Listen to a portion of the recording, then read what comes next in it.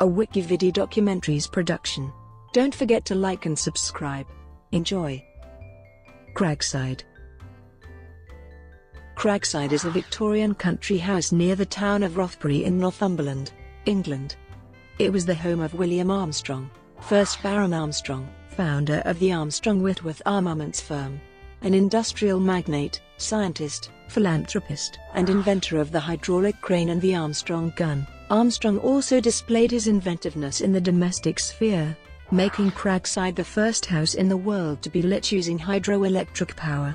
The entire estate was technologically advanced. The architect of the house, Richard Norman Shaw, wrote that it was equipped with wonderful hydraulic machines that do all sorts of things. In the grounds, Armstrong built dams and created lakes to power a sawmill, a water-powered laundry, early versions of a dishwasher, and a dumbwaiter, a hydraulic lift and a hydroelectric rotisserie.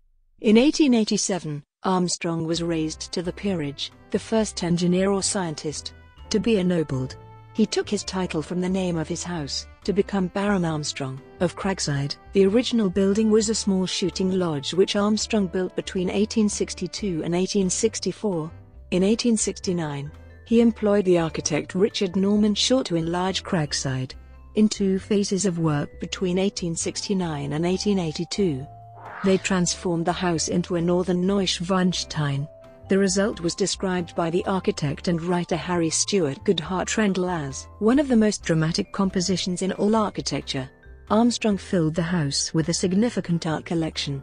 He and his wife were patrons of many 19th-century British artists. Cragside became an integral part of Armstrong's commercial operations. Honored guests under Armstrong's roof, including the Shah of Persia, the King of Siam and two future Prime Ministers of Japan, were also customers for his commercial undertakings. Following Armstrong's death in 1900, his heirs struggled to maintain the house and estate. In 1910, the best of Armstrong's art collection was sold off, and by the 1970s, in an attempt to meet inheritance tax, plans were submitted for large-scale residential development of the estate. In 1971, the National Trust asked the architectural historian Mark Gerard to compile a gazetteer of the most important Victorian houses in Britain which the Trust should seek to save should they ever be sold. Gerard placed Cragside at the top of the list. In 1977, the house was acquired by the Trust with the aid of a grant from the National Land Fund. A Grade I listed building since 1953, Cragside has been open to the public since 1979. William Armstrong. William Armstrong was born on the 26th of November 1810 in Newcastle upon Tyne, the son of a corn merchant. Trained as a solicitor, he moved to London before he was 20. Returning to Newcastle, in 1835 he met and married Margaret Ramshaw, the daughter of a builder. A keen amateur scientist, Armstrong began to conduct experiments in both hydraulics and electricity. In 1847, he abandoned the law for manufacturing and established W.G. Armstrong and Company at a site at Elswick, outside Newcastle. By the 1850s, with his design for the Armstrong gun, Armstrong laid the foundations for an armaments firm that would, before the end of the century, see Krupp as its only world rival. He established himself as a figure of national standing. His work supplying artillery to the British Army was seen as an important response to the failures of Britain's forces during the Crimean War. In 1859, he was knighted and made engineer of rifled ordnance, becoming the principal supplier of armaments to both the Army and the Navy. Shooting box 1862-1865. Armstrong had spent much of his childhood at Rothbury, escaping from industrial Newcastle for the benefit of his often poor health. He returned to the area in 1862, not having taken a holiday for over 15 years. On a walk with friends, Armstrong was struck by the attractiveness of the site for a house. Returning to Newcastle, he bought a small parcel of land and decided to build a modest house on the side of a moorland crag. He intended a house of 8 or 10 rooms and a stable for a pair of horses. The house was completed in the mid-1860s by an unknown architect, a two-story shooting box of little architectural distinction. It was nevertheless constructed and furnished to a high standard. Fairy Palace, 1869-1900. Armstrong's architect for Cragside's expansion was the Scot Norman Shaw. Shaw had begun his career in the office of William Byrne, and had later studied under Anthony Salvin and George Edmund Street. Salvin had taught him the mastery of internal planning, which was essential for the design of the large and highly variegated houses which the Victorian wealthy craved. Salvin and Street had taught him to understand the Gothic revival. At only 24, he won the Reaper Gold Medal and travelling studentship. The connection between Armstrong and Shaw was made when Armstrong purchased a picture, Prince Hal taking the crown from his father's bedside by John Calcott Horsley, which proved too large to fit into his townhouse in Jesmond, Newcastle. Horsley, a friend of both, recommended that Shaw design an extension to the banqueting hall Armstrong had previously built in the grounds. When this was completed in 1869, Shaw was asked to propose enlargements and improvements to the shooting lodge Armstrong had built at Rothbury some 4 years earlier. This was the genesis of the transformation of the house between 1869 and 1884.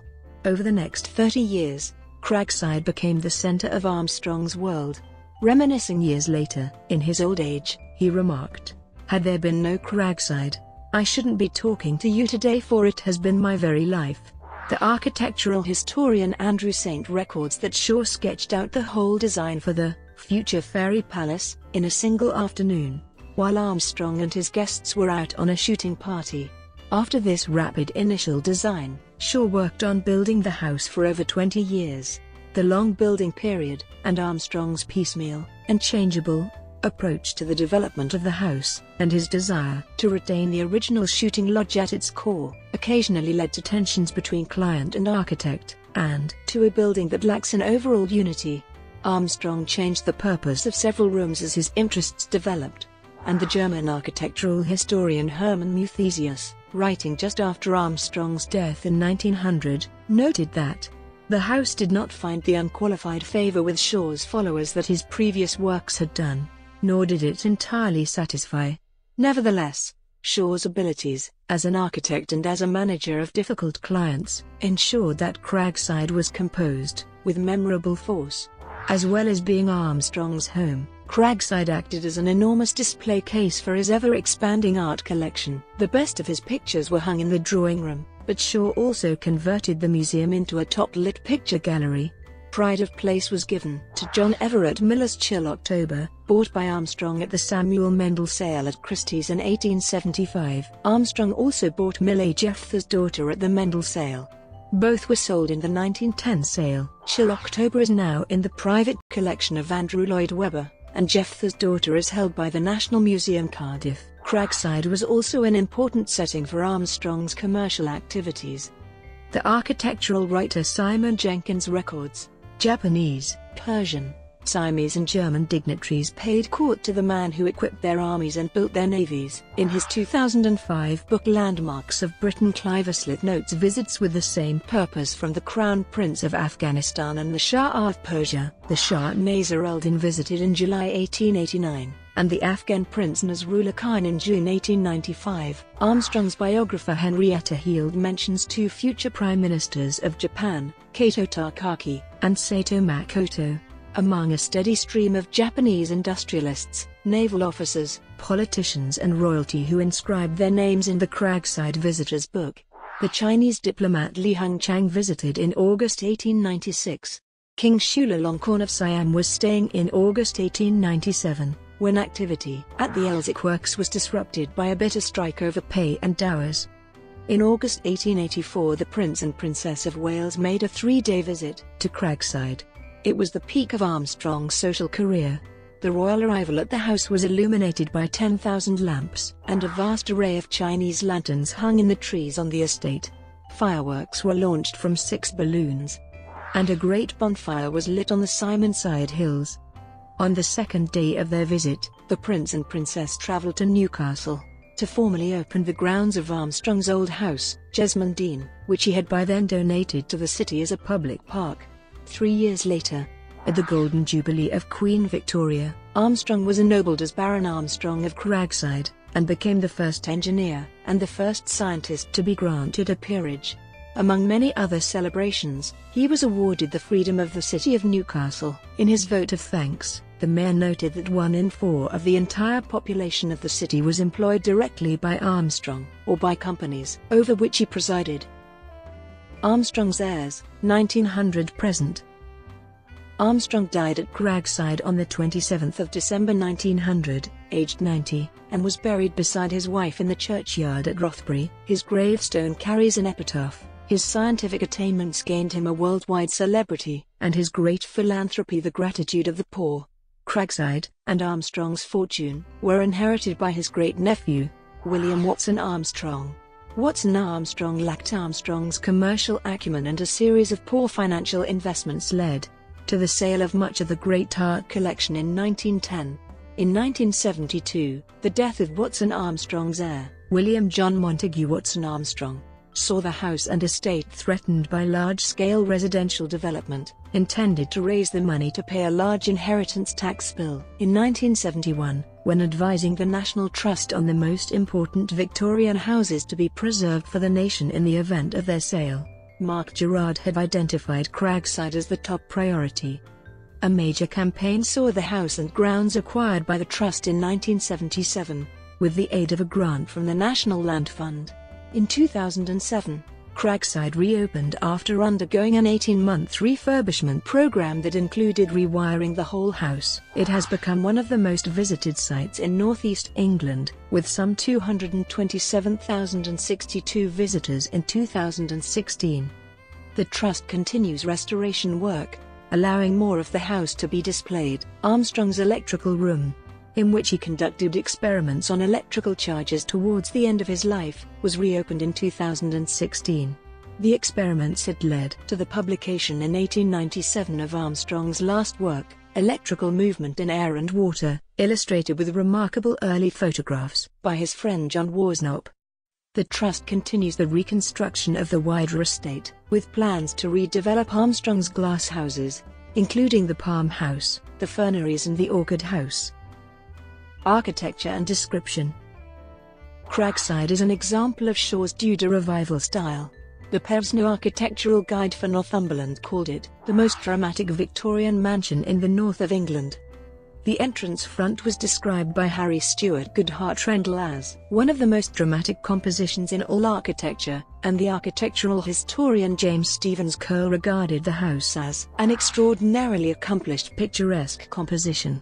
Criticism focuses on the building's lack of overall coherence. In the National Trust Book of the English House, Astlett and Powers describe the house as large and meandering, and the architectural critics Dixon and Muthesius write that the plan rambles along the hillside.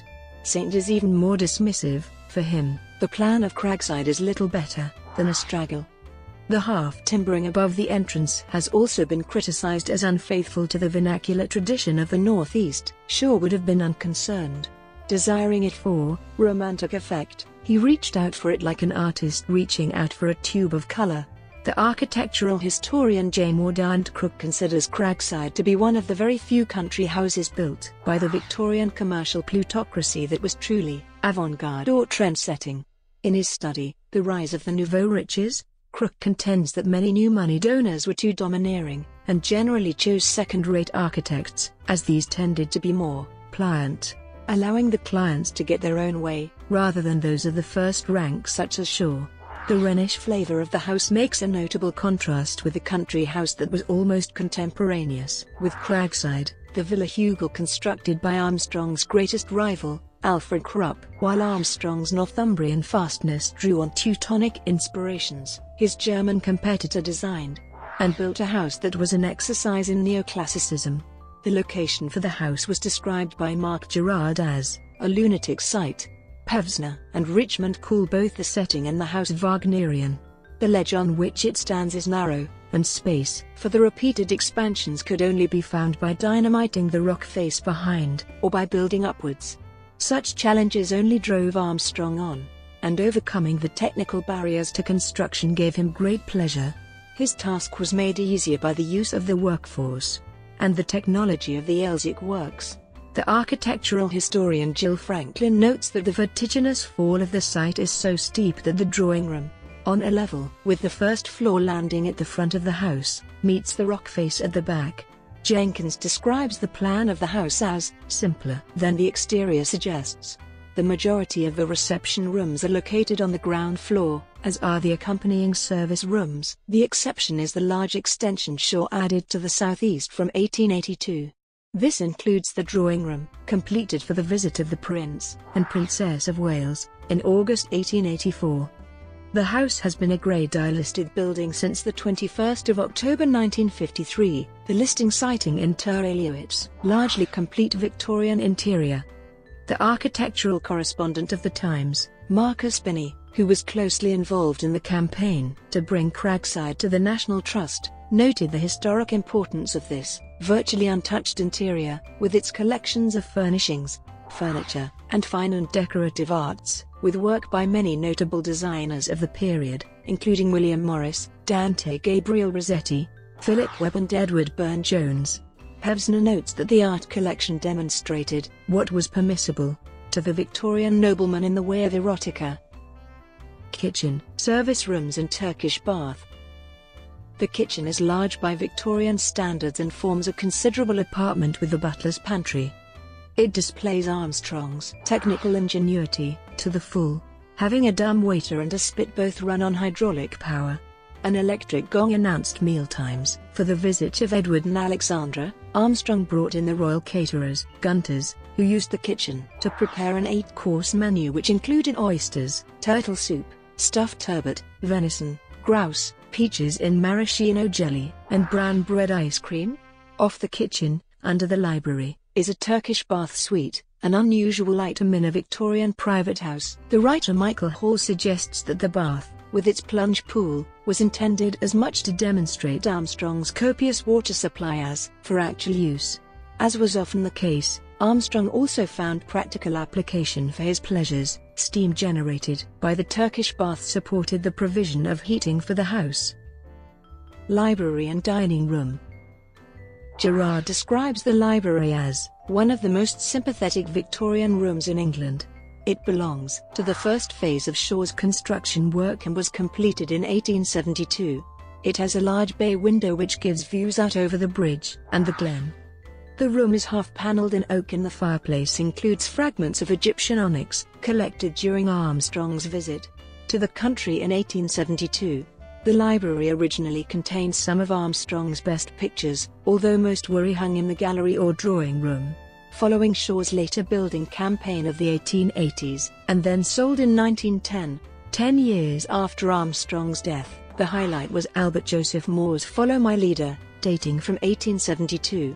Andrew Saint considers the room Shaw's greatest domestic interior. The dining room off the library contains a Gothic fireplace with an ingle nook. A portrait of Armstrong by Henry Hetherington Emerson shows him sitting in the ingle nook with his dogs, under a carved inscription on the mantelpiece reading East or West, Hame's Best. The stained glass in the windows of the ingle nook is by William Morris, and other glass from Morris and Company to designs by Rossetti, Burne-Jones, Webb, and Ford Madox Brown, was installed in the library, gallery and upper stairs. Owl Suite. The owl rooms were constructed in the first building campaign and formed a suite for important guests. Their name derives from the carved owls that decorate the woodwork and the bed. The room is panelled in American black walnut, the same wood from which the tester bed is carved. Saint notes that Shaw was proud of the design, displaying a further owl bed in an exhibition in 1877. The Prince and Princess of Wales occupied the rooms during their stay at Cragside in 1884. Other bedrooms, notably the yellow and white rooms, were hung with wallpaper by William Morris, including early versions of his fruit and bird and trellis designs. The wallpapers were reprinted using the original printing blocks and rehung in the National Trust's renovations. Brought to you by WikiVidi documentaries. Would you like to know more?